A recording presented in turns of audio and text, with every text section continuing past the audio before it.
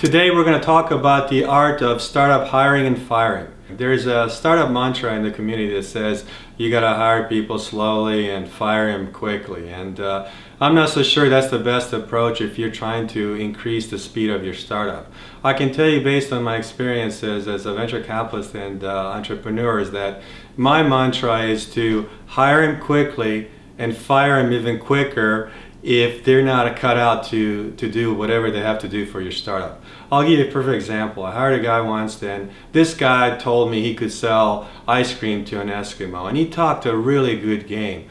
But when he was put into a situation to sell, and you know, if you're doing a startup, you got to find the people that are going to sell, not do business development from a perspective of not creating any sales. And don't get me wrong, I love business development because I've done it myself as well, but you have to be able to produce. So if the person is not producing, because you're a startup, you have the luxury to fire him really quickly.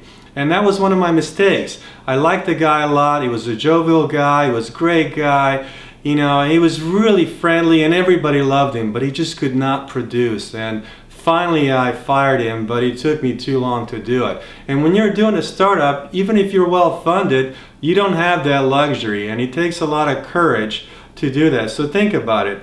If you take too long trying to figure out who you want to hire, but then you hire them and then they don't work out, then you wasted a lot of time going through the process of hiring people. So I still think in an unorthodox ways that it's better to hire them quickly and then put them into the environment, check them out, let's see what they do in the conditions that are set up for them to perform. And if they don't perform, you've got to be able to fire them, and that's easier said than done.